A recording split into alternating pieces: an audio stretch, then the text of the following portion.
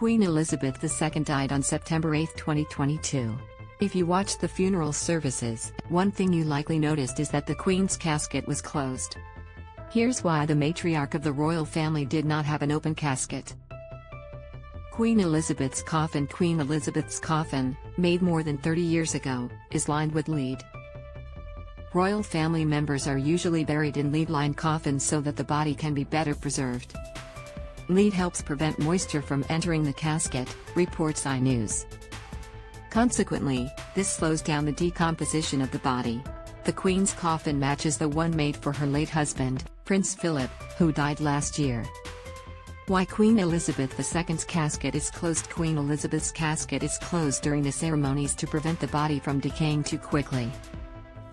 Lining the casket with lead and keeping it closed slow down decomposition.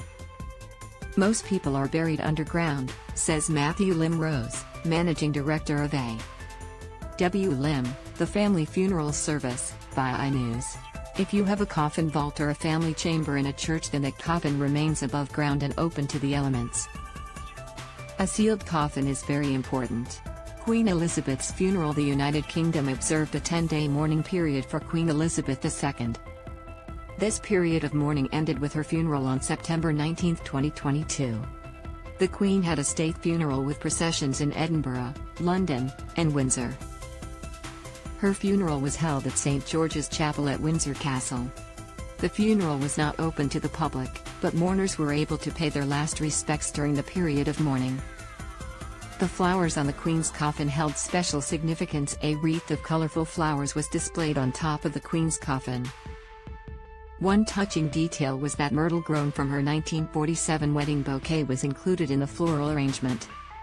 Myrtle symbolizes a happy marriage. The arrangement also included rosemary, which is a symbol of remembrance, and English oak, a symbol of strength and love. The royal family's social media account shared the significance of the flowers. At the King's request, the wreath contains foliage of rosemary, English oak and myrtle, cut from a plant grown from myrtle in the Queen's wedding bouquet, and flowers, in shades of gold, pink and deep burgundy, with touches of white, cut from the gardens of royal residences, said the statement. King Charles III left a note on Queen Elizabeth II's coffin. Queen Elizabeth's son, King Charles III, left a note on top of his late mother's coffin. The note, which was placed inside the wreath of flowers, said, "In loving and devoted memory," reports ABC News. The note was signed Charles R. The R stands for Rex, which is the Latin word for king, according to the publication. Queen Elizabeth often signed notes with Elizabeth R. In this case, the R stands for Regina R. Queen. Follow Sharisa Ngo on Twitter. Jill Biden remembers Queen Elizabeth pouring tea for her and Joe Biden.